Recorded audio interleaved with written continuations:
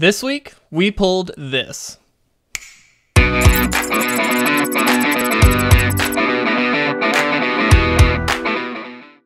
What's going on, guys? This week we are jumping into another episode of Weekly Pulls, this time again pulling up some cards from Cardsphere.com, a really nice online marketplace so you can buy, sell, or trade cards there. I will say they are a tremendous group. I've worked with them in the past and they're fantastic, and I think they have a very good market. And so I do recommend, if you're interested in any singles or anything like that, go ahead, go check them out. Their link is down below, and they really are a good group to work with, so definitely recommend them.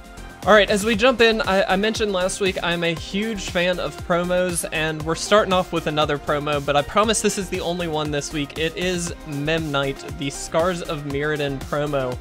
Full art version, absolutely beautiful card. If you don't know what Memnite is, it's part of a select group of 0 casting cost creatures, which I think is really fun. It is a 1/1, and it's pretty basic, but it's a fun card. And it technically is a game day promo. They're just a really cool alternate version of what I think to be a really cool card. So excited to pick these up. I'd still need 2 more. I've got them on my want list, but I do really like these. Like I said, I'm a huge fan of promos just in general. I've got a lot of promos on my want list, so I'm hoping we'll see more and more of those come in throughout the weeks here, but I really like this one. This Memnite is a card I used to play with a good bit for multiple reasons. I actually built a deck kind of based around Memnite at one point, which was kind of silly, but it's fun to kind of bring back that nostalgia and ideally get it in this kind of premium version, which I had never had before. So really exciting. As far as price goes, the market price for this is sitting right around $397,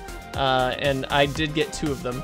And I paid about $376, so I didn't really, make out a ton on this one by any means, but it's still a really cool card to have, and absolutely love it. So yeah, really like this one.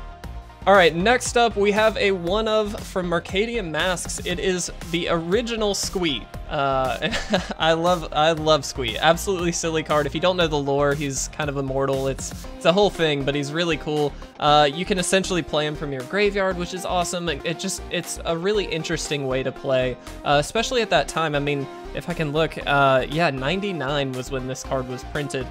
Which is really cool. That's, before a lot of creature-focused strategies were huge. A lot of things were much more spell-based. We had a lot of just really powerful spells, and creatures weren't necessarily the highlight. And so Squee kind of represented an interesting time in that, things were kind of not changing quite yet, but definitely kind of pushing in a different direction, which I think was really interesting. Now, Squee's had a number of reprints since this printing, but I've always wanted an original print, and so we did finally get one. Only did get one in. I'm hoping to get another few at some point here, but really excited about this one. I did pay $297 for this one, and market price is actually sitting at $344. And so that's actually not too bad. I mean, it's not a huge increase, but it's something.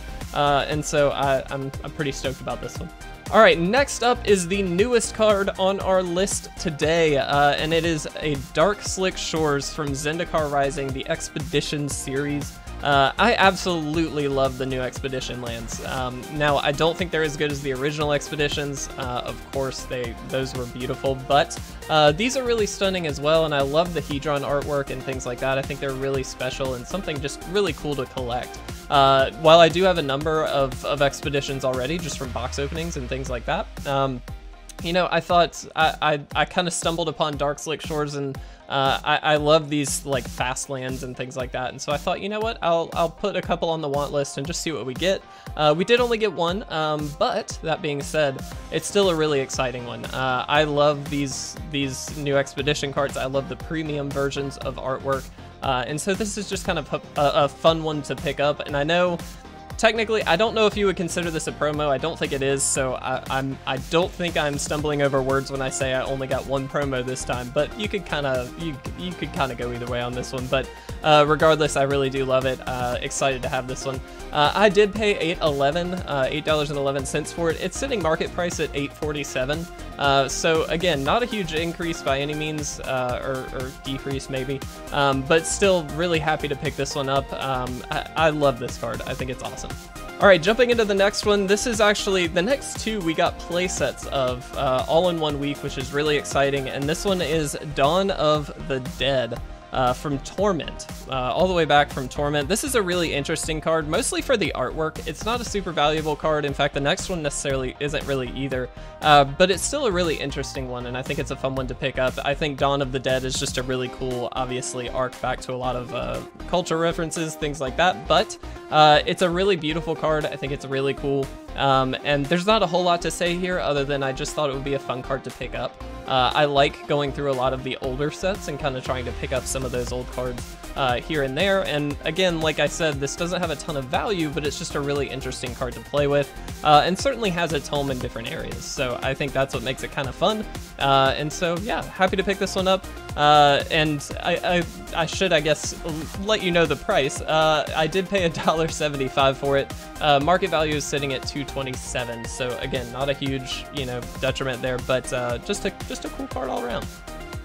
All right, the next to last card we have here, like I said, is another playset, and actually the last card we have is a playset too. I kind of forgot about that, but this one is another old card. It's Purgatory from Mirage. Now this is an interesting card. I kind of want to read this one out. So it's 2, a white and a black for an enchantment. Like I said, from Mirage. Whenever a summon card or a creature is put into your graveyard from play, put the card face down, or excuse me, face up under Purgatory. During your upkeep, you can pay 4 and 2 life to put any card under Purgatory into play as though it were just played. If Purgatory leaves play, remove all cards under it from the game. It's just a really thematically cool card. If you don't know what Purgatory is referencing, it's kind of the in-between of Heaven and Hell, to put it very simply. That is grossly understated, but Purgatory just kind of plays that part perfectly. I mean, that's exactly what it is, and you're able to kind of pull those creatures back out of it. And I think that's really cool. I love what this does to the gameplay of, you know, it literally changes how the graveyard is kind of interacting with or how creatures are interacting with the graveyard and things like that. I just think that's so fun. The art is very old school looking, and I think that's really cool as well. I did pay $117 for this, and market price is about $196. So again, like I said, most of these cards on this list are not necessarily high value, and not really, I'm not making out a ton on them by any means, but I just think that that's a really cool card and a really interesting way to play. And so I thought I'd pick up a playset. So happy all 4 came in. All right, guys, we saved the most valuable card for last this time around, and like I said, we did get a playset of this one as well. I think this is the most beautiful card on the list that we got in this week. I also, I mean, I know for a fact it's the highest value card, and it is original Court of Calling from Ravnica City of Guilds. Now, Ravnica is one of my absolute favorite sets of all time, probably my favorite set of all time. For a lot of reasons. One of that is the iconic artwork, which I think this has, as well as just the really interesting mechanics. Now this one has Convoke, which is kind of the Selesnya mechanic, so the green-white mechanic for anyone who doesn't know, and it allows you to go into your deck and just tutor up a creature, which is so nice. You get to put it directly into play. Like, that's so cool. So any kind of tutor is going to be really exciting, but especially this artwork, because this did get printings later on in life in, like, I believe M15 and a couple other kind of offshoot sets, if I'm not mistaken. And so, but none of them featured this original artwork, and so I really thought it was going to be special to get that original artwork in. Having collected some of the other versions, this was the only one I was really missing, and so very fortunate that we were able to get a full playset of these in all in 1 week, which is really exciting. This is the most expensive card on the list by far. Market price is sitting at about $10.25. I paid about $7.20 for it, so we actually did okay on these in terms of value. And again, just one of my all-time, just absolutely beautiful card. The colors here are stunning. So that's pretty much it, but I'm really happy with it. All right, guys, I hope you enjoyed this episode of Weekly Pulls. Like I said, please do go check out Cardsphere.com. They are not sponsoring this video. They are just a really nice online marketplace if you are looking to either buy, sell, or even trade cards. You can also use their services. They've got draft.cardsphere.com.